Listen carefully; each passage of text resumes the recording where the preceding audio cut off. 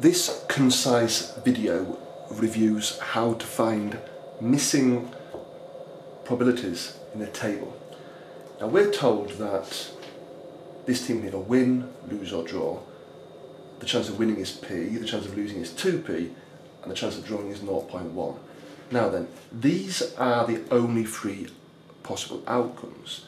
So therefore P plus 2P plus 0.1 must equal 1. That's the key number. So this becomes 3P plus 0.1 equals 1. So 3P equals 1, take away 0.1, which is 0.9.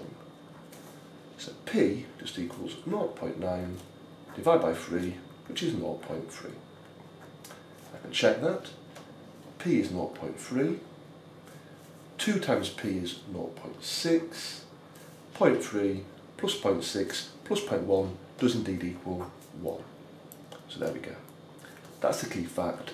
The sum of the values in the table has to equal 1.